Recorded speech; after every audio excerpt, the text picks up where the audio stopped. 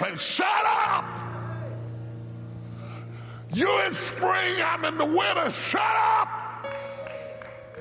You don't have no coat on because it's not cold on your side of the world. But over here, we're in the season of weeping. And they wept a long time. And they wept a long time. And I had to come back and preach this part of it to let you know that there is a time after you have suffered a while and cried a while and been empty a while and been plagued a while and been lonely a while and been frustrated a while and been without a while and had to be denied a while. There is a place that comes along after you've been confused a while, after you've been in anguish a while, after you've been tormented a while. There is a when. There is a time, my brothers and sisters, that God just says enough. I don't know who I'm preaching to today, but the Holy Ghost said enough. I don't know who this message is for, but God said enough. You've been in a season of hell and high water, but the Spirit just said enough is enough. You're coming into a win, and you're coming into a release, and you're coming into a breakthrough. If you think that I might be preaching to you, give him a crazy praise right now.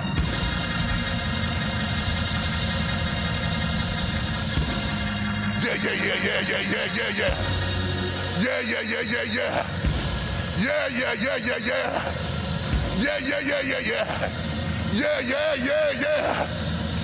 Type it, that's for me, that's for me, that's for me. I claim it for mine. I reach up and grab it. God just said enough.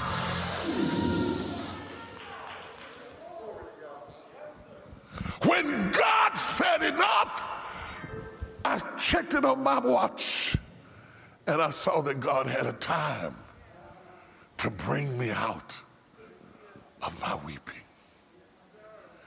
God has a time already set aside. Didn't you hear the bell ring? Did you not hear that alarm go off?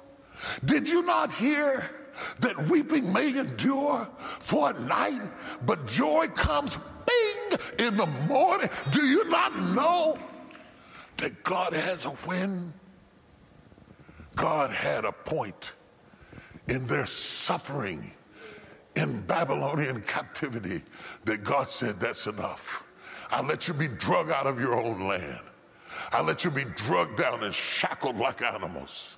I'll let your men be castrated and your men be and your women be raped, and I'll let you weep by the willow trees. And I did nothing to stop it, but I did keep my eye on the watch. And when the Lord turned again our captivity. The writer here, when he writes about the Lord turning our captivity, he does not have access to all the things that God had to do to turn their captivity around. The fall of Babylon denotes the end of the Neo-Babylonian Empire. After it was conquered by the Archamian Empire, it was conquered. Wait, I want you to see this. The people who conquered Jerusalem got conquered.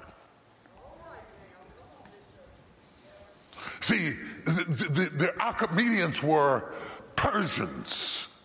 They were nomadic Persians that after 70 years of Babylonian captivity, they came in and conquered the conquerors. See, sometimes God's got you on hold because he's getting another group ready to come in and deal with your enemies. God has a way of getting justice out of the chaos in your life. And the Babylonians were sitting around bragging and poking fun and telling them to sing and dance for us. And while they were playing with them, God was raising up the Persians to overthrow their empire. In 539 BC, God said, enough. And all of a sudden, everything began to change. And God used a young man who was the son of a princess to come in. The young man was Labashai Marduk. And he comes in, and God uses him to wreak havoc. And the Babylonians, who thought they couldn't be brought down, got brought down. Listen, America. Be very careful. The Babylonian Empire came down. The Roman Empire came down. The Kushite Empire came down. Don't you get high-minded and think that we cannot come down. We got to be careful what we let go on and what we let happen in this country, because it is possible. History teaches us that kingdoms fall. Nations fall, empires crush. The Babylonians thought they couldn't be taken. They thought they were bad, but the Persians came up and they brought the whole empire down. Babylon, not Babylon. Babylon's name goes back to the Tower of Babel, but God still brought them down. Not Babylon. Babylon comes out of the Old Testament, Mesopotamia. The new word we would have would be Iraq. Not them, but God brought them down. God can bring you down. He can shut it down. That's why you got to live with a certain amount of humility. I don't care how many skyscrapers you build, how many jets you own, how strong your technology. God don't care nothing about none of that. When God gets ready to shut you down, he shut down the whole world with a virus we can't even see. And not one atomic bomb did anybody any good. Not one supersonic jet did anybody any good. Not IBM, not Xerox, not Google. Not nobody could do anything about it. God used something we never even thought of. A bug from a bird shut down the planet. You don't know what God's going to fight with, but I declare God's going to get you out of this. Oh, you didn't hear what I said. I feel like dancing right where I stand. You don't know who God's going to use, but God's going to get you out of this. He doesn't have to use the deacons and the church mothers and the intercessors and the bishops and the prayer warrior. When God gets ready to use you, he can bring an idolatress. He can bring a whoremonger. God has a way of using stuff that you never even thought about. He'll use a jawbone of an ass. He'll lose 2 fish and 5 loaves. When God says enough, he'll use whatever he wants to use. He'll use anybody he wants to use. He'll touch anybody he wants to touch. He'll use a harlot like Rahab. When God says enough, he'll let a nation that you should be able to beat you. He'll let AI conquer you even after you conquer Canaan. When God gets ready to bring you out, he'll use anything.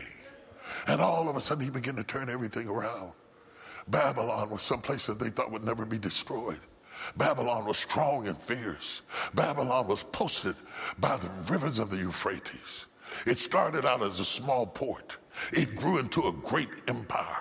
They were ruling and conquering and taking over, but they messed around and they took God's children down into bondage. And when God got sick of it, he brought it to an end and he stopped it. And Babylon is reaping what they sowed. Fret not thyself over evildoers and how they prosper in their own way. Sooner or later, God will cause them to reap what they sowed. You might be outnumbered. They may have more money. They may have more contacts. But when God gets ready to bring you out, he will bring you out. I don't know who I'm preaching to, but I feel like I'm talking to somebody. If I'm talking to you, just type win. When the Lord turned again our captivity. We were like them that dream. In one moment, the weeping turned to laughter. Then was our mouth filled with laughter, and our tongue with singing. The very people who were hanging their harps by the willow trees and weeping when they remembered Zion are now giggling and laughing because God has a win. I am telling all of you that are suffering, and all of you that are in agony, and all of you that are secretly suicidal, and all of you that are depressed, don't get too used to being depressed. Don't get too used to being down, because God owns a win. And when God says win, he will bring it to an end. And the same lips that quivered with tears, and the same face that cried itself to sleep, and the same person who rolled over and over in agony and couldn't rest at night, God will make you burst out and start laughing. When the Lord turned again our captivity, it was like a dream. These people hadn't been free in so long that free didn't seem normal. Have you ever been denied something so long that you got used to not having it? Have you ever been alone so long that you stopped being lonely? Have you ever been in a crisis so long that it became your norm? When the Lord turned again our captivity, it was like a dream. And the Holy Spirit told me to tell you, you're going to dream again. When I get through bringing you out, you're going to be scared to believe it.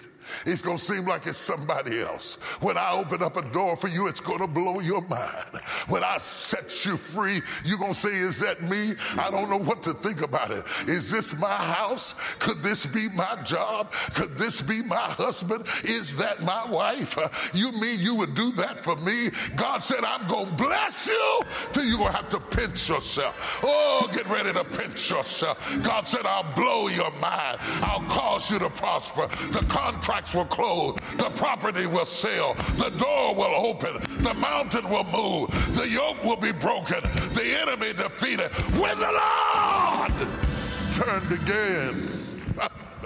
When he turned, God got to turning. He did something in heaven and it hit the earth realm. He did something in heaven and God raised up somebody who didn't even know me to deliver me. When the Lord turned again our captivity, we were like them that dream.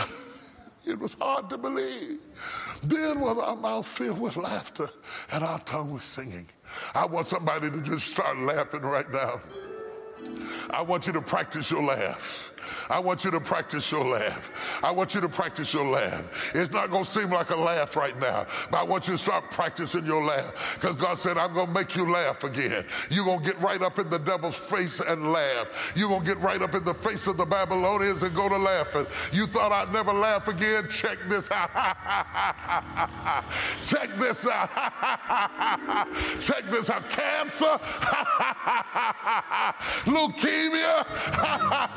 COVID. You thought you had me. I like to die, but God said, I'm going to fill your mouth with laughter and your tongue with singing. And all of a sudden, I am going to bless you so good that even the unbelievers are going to say, the Lord have done great things for them. I'm going to bless you so good that you're not going to be able to hide it. I'm going to bless you so good that unbelievers are going to be standing there with their mouth hanging open in shock. The Bible said the heathens said, the Lord have done great things for them. And they agreed with the heathens and said, the Lord have done great things for us, whereof we are glad. I pray a spirit of gladness. Father, right now, in the name of Jesus, I pray a spirit of gladness against every spirit of heaviness and every spirit of forlornment and every spirit of frustration and every spirit of defeatism and every spirit of agony and every spirit of witchcraft and every spirit of evil and every spirit of death and every spirit of mourning. I pray a spirit of gladness would break out right now. Somebody's going to start laughing in the Holy Ghost. You started out crying, but you're going to end up laughing.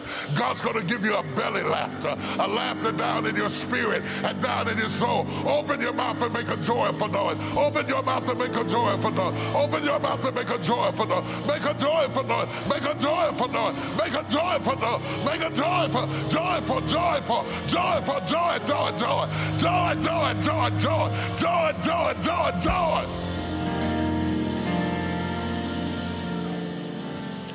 Do not joy is how we draw waters from the wells of salvation. Why did you let the devil have your joy? It's time to reach in there and get your joy back. Reach in there and get your smile back. Reach